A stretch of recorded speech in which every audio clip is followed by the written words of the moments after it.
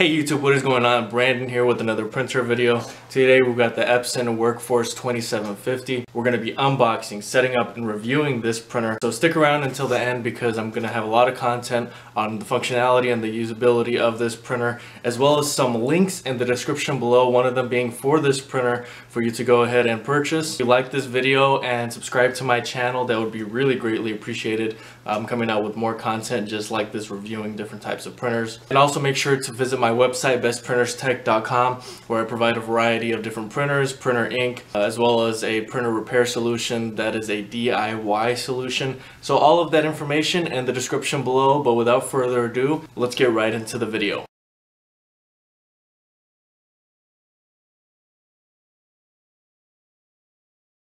Alright, so just really quick, you should have some startup 220 printer ink and a power cable. Should be a 2-pin that connects directly to the printer, as well as a manual and a setup disk for your computer. So all of this should be in the box. Alright, so I'm gonna go ahead and power it on. Now, nothing special here with the screen. It's not a touch screen or anything, it's just a regular monochrome, you know, black and white type of screen here. You're going to go through all of your settings here, and I'm just clicking whatever is fine for me. But let's take a look at the body really quick. Now, it's very similar to previous models, and I kind of see a slight difference with the top corner here. And so really the shape of the printer really has not changed much. And really, to illustrate this, I'm gonna show you another older model. Alright, so just quickly as a reference, just so that you see this is the 2630. So this is a few models under, and you can see the difference here. This other one is a lot more modern looking. A lot of similarities though here with the two different printers. The top paper tray, you can see there, has a little bit more of a different design than this one. The paper tray, of course, there's the bottom paper tray on this version. And so overall, it looks like the only difference really is that this printer, the newer, the 2750, does not have the back paper tray, and this 2630 does have it. Out of the back paper tray, the 2750 has the bottom paper tray.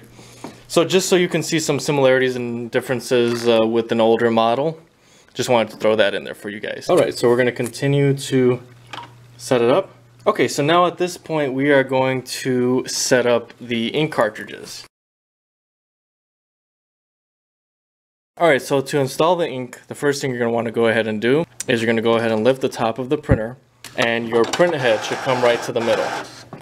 Okay, and next you're going to go ahead, of course, and one by one you're going to remove whatever plastic there is, as well as this yellow flap that is on here as well. It's going to be on most remanufactured and original Epson ink, so make sure to take that off. Okay, you're going to push that right in there, just like that. Make sure it. Okay, make sure it's in place, and the rest of them. Go ahead and place it right in there. Now, that's one of the things on this printer is that the ink is going to be very inexpensive, but along with this, the original ink is not going to be too expensive, but I'm also, if you go to the description below, going to include some remanufactured ink, which is going to be even cheaper, so that your cost is even lower for your ink. So be sure to go in the description below and check out that link that is for the Epson 220 ink. It's remanufactured. Alright, so you install them all just like that, and make sure they are all, of course, properly in there. You can, you know, slide your fingers across and make sure that they're all pushed down in there properly. And you're going to go ahead and close the top of the printer. Alright, so once you install your ink, you're going to go ahead and continue with the setup. Check out the ink cartridges, make sure that everything is in place properly. Okay, and it's going to go ahead and set up at this point. Alright, so once it is done setting up, after you have installed the ink, you're going to want to get a plain piece of paper, and you're going to use the bottom paper tray, which slides out very nicely. I really like that. You're going to have to adjust the paper size here. Just like that. But everything flows very easily with this paper tray. There's nothing to wrestle with here. Okay, you're gonna go ahead and hit OK. So that is basically the setup. This is one of the simpler setups that I have done. You have a lot of options here. You can check your ink levels, of course. Now what I'm going to do is I'm going to show you the ability it has when it comes to printing. You're going to want to pull this flap out just like that, and it comes all the way out just like that. So that is the speed when it comes to your printing ability. Now of course you can do its ability is 13 pages per minute for black and about 7.5 to 8 pages per minute for color. So that is the speed. Nothing crazy, but that's about the average for most printers, and that's not bad at all. Now in this bottom paper tray you can fit about 250 pages, and that's a lot more than something like the previous model that I showed you earlier in the video, where you can only fit so much on that top paper tray, and it's a lot less convenient. If you notice, you know, a lot of dust, a lot of things can touch that top paper tray, the paper that is in there, and that's really something that is undesirable to me for a printer. So the fact that this printer actually doesn't have that at all, it doesn't bother me. It actually is a much better feature and a much better investment, in my opinion, for Epson to put the paper tray on the bottom only for these printers from now on. And of course you've got your top paper tray, but so you can fit a lot more paper. It's a lot more convenient. It's a lot less dirty if it does get dusty in your office area. It doesn't go directly to the paper. It's tucked underneath the printer safely and clean. So that, in my opinion, will raise the rating on this printer. And of course, we always rate these printers on bestprinterstech.com, as well as on here during the video. Towards the end of it, I will give this printer a rating. All right, so that's that. Now, another thing I noticed here is, if you notice with this, the paper holder, it slides up. It's flat and then it slides up just like that. And that is a newer feature that I have not seen on previous models of this Epson. So there's a lot of tiny tweaks here. And of course, it being a simple printer, I mean, I'm not expecting this one necessarily, but even this printer I feel like could have had a touchscreen. So we've unboxed this printer. You've seen what is inside the box. You've seen me install the ink. We have set it up now. You've gotten to the point where you can kind of just use it. Of course, you can set up your fax and everything else and connect it to the computer. Now, if you don't have an A to B cable, which is a cable that you absolutely need to connect this printer to the computer, and for some reason, all of these companies, Epson, HP, Canon, they do not include an A to B cable.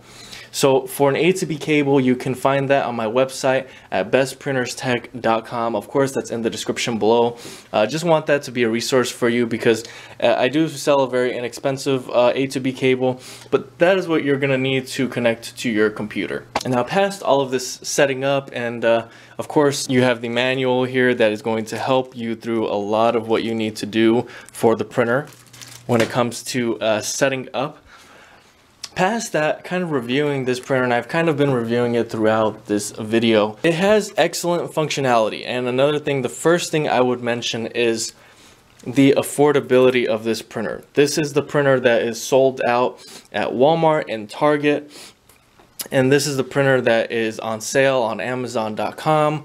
It has an extreme sale, and along with that, the printer ink is very inexpensive as well, which is very rare. Usually the printer is cheap and the ink is a lot more expensive, but in this case, Epson is getting smarter and they are making their product cheaper as far as the ink, and so that is very much important, because with the ink you can end up spending a ton of money. Really, it's just a small quantity of ink. Now, of course, I always promote and always recommend that you get remanufactured ink, which is what I sell on my website, and which is what I am linking you to.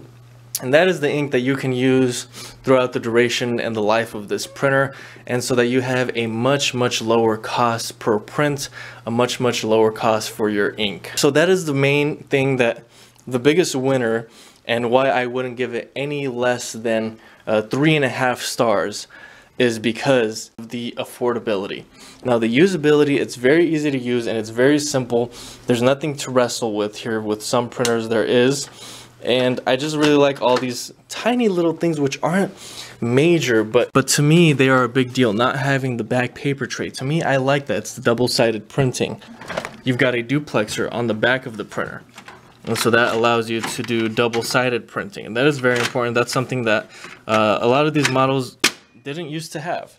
So having that duplexer on the back, having all of the functionality and ability of the previous models, but then adding all these little extra things, really is going to boost it up to a 4 for right now. And as we go through it, I will add or take away for different reasons on the rating. You have a really clear picture of what you are getting with the Epson Workforce 2750. There's just a few other things. The fact that it does not have a touchscreen is going to be minus 0.5. Half of a point is going to be taken off there, dropping it back to a 3.5 star. And so that is something that, in my opinion, even if it was something as simple as it doesn't have to be the best quality screen, but even if I could just touch this, click that, and it would go, and I didn't have to use these buttons. I mean, we are in 2019, guys. I understand you have to keep the cost low on these printers, and that technology is going to add a little bit more to the cost. But nowadays, I don't think people would really mind that, especially because this has the functionality for wireless printing.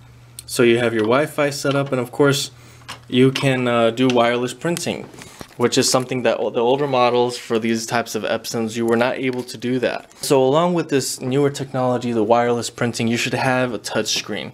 So that for me is a really, really big thing that I cannot do without. Now, what I really, really like in every printer, and for me it's very difficult to see a printer that does not have a top paper tray like this for your everyday copying and everything else you want to do with your top paper tray, your faxing. To me, that is a vital thing. So that is going to add another half of a point. So we're back at 4 stars.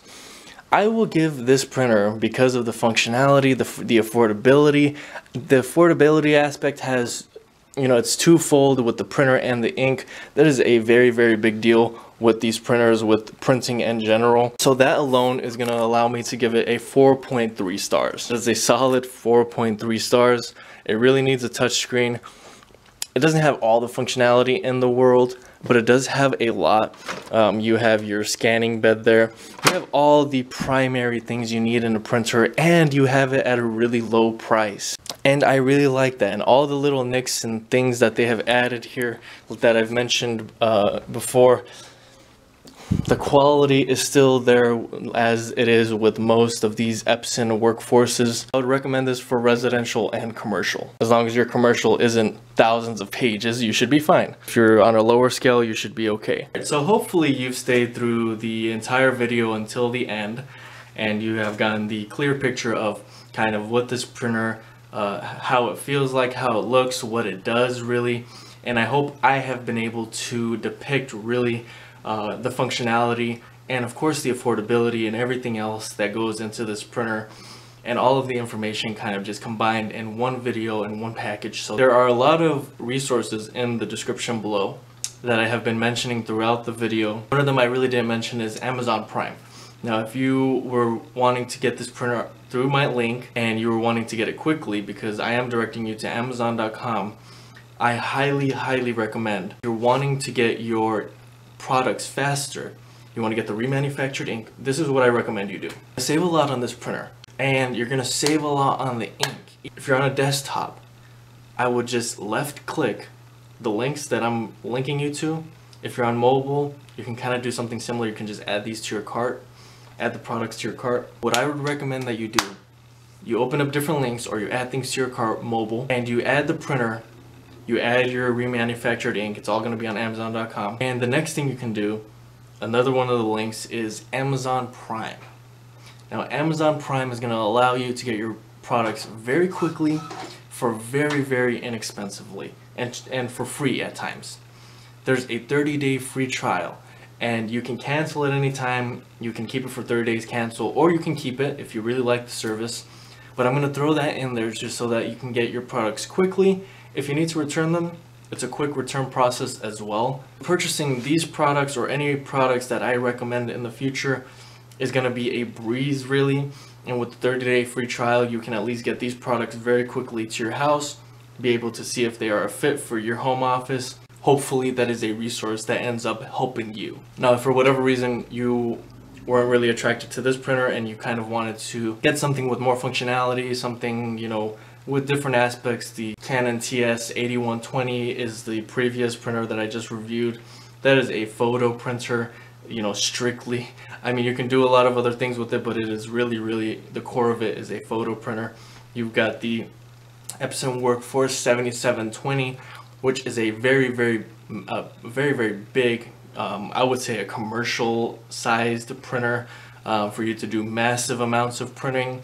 And so I have that type of variety of printers and reviews on my channel and on my website, bestprinterstech.com, as well as a lot of resources for remanufactured ink on my website. I hope you will take advantage of. Alright, so that's really all I have for today. I'm an up-and-coming YouTube channel, so I would greatly appreciate if you like this video and subscribe to my YouTube channel. I just passed 2,000 subscribers. I know it's not like a massive amount of subscribers. It means a lot, and I really appreciate the people that are a part of the community. As well as I hope that this information ends up being helpful and helping you make a better buying decision. And that's really what my goal is to be a resource for your printing needs. Stay tuned for the next video. Hit the bell icon next to the subscribe button so you get the next video that I come out with. But thanks for watching, and until next time.